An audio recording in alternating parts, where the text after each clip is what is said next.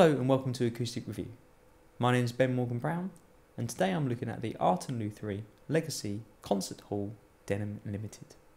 Part of the Godin family of guitars, Art and Lutherie are made in Canada, and the Legacy series is an attempt to catch the vibe and feel of some vintage blues and folk guitars.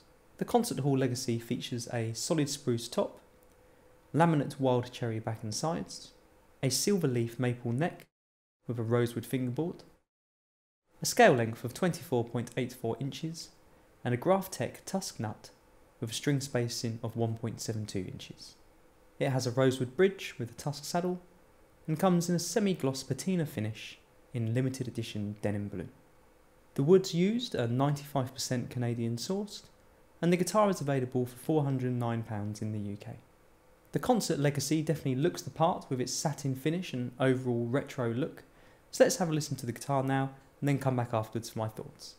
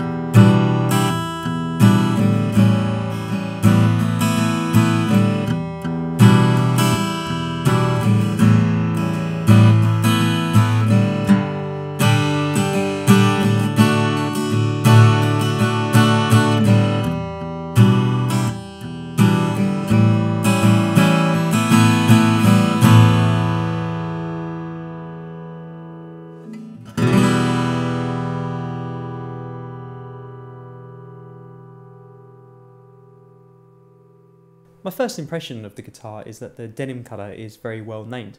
It really does look like a well-worn faded pair of jeans.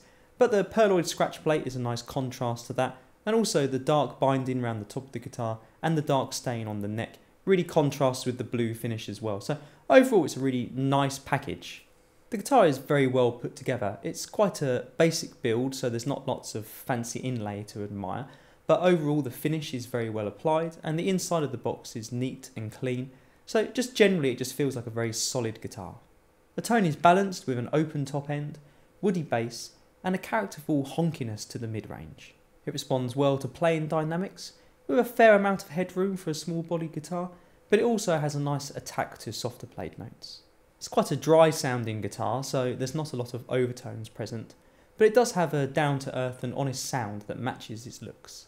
That slight honkiness in the mids that I mentioned gives the guitar a fullness and body when you're playing fingerstyle, and it also fills out the gaps between the bass and the treble when you're strumming without dominating the sound, so the guitar keeps its character through different styles of playing.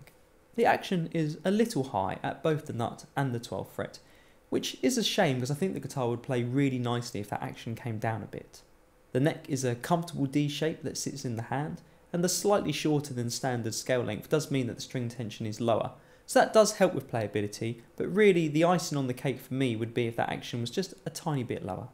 There's plenty of room for adjustment on the saddle, so with that in mind I think it's probably worth seeking out a retailer with a good workshop who can set the guitar up to your liking.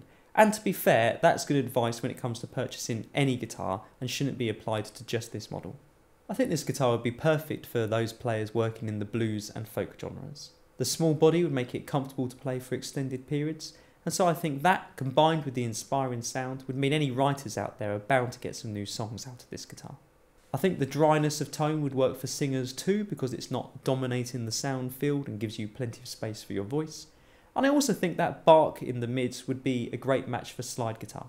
£409 for a Canadian-made guitar made out of locally sourced woods seems like a really good deal to me, and I think it's particularly impressive that we have guitars at this price point that have their own character and their own feel and aren't just, slavish copies of other designs. If I could change one thing about this guitar, I'd like it to have a lower action, but that's easily changed by any guitar tech. Overall though, I really enjoyed the playing experience of this guitar, and I think the denim finish is a really cool touch as well. Much like your favourite pair of jeans, I think this guitar with its slightly worn in feel would very quickly become comfortable and familiar. And it also has a great sound as well, so very inspiring guitar to play. I hope you've enjoyed this video from Acoustic Review. Please subscribe and follow us on social media to be kept up to date with new videos. And I look forward to seeing you again soon.